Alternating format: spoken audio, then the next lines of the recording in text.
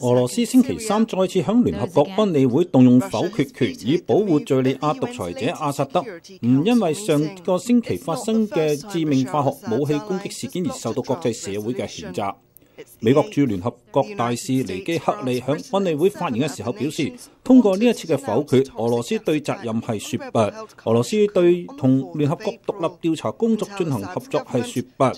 俄羅斯對有助於促進敘利亞和平嘅決議案係說不。俄羅斯再一次選擇同阿薩德係企埋一齊。通過呢一次嘅10票贊成、2票反對、3票棄權嘅投票表決，俄羅斯阻撓咗英美法推動嘅決議。中國罕見嘅係未有同俄羅斯保持一致，投下咗棄權票，而安理會非常任理事國玻利維亞投咗反對票，埃塞俄比亞以及哈薩克斯坦同中國一齊係投下咗棄權票。呢項決議草案尋求譴責化武襲擊，並且係加強對事件真相嘅國際調查。上個星期四，一項類似嘅決議草案未能夠付諸表決。尼基克利大使補充話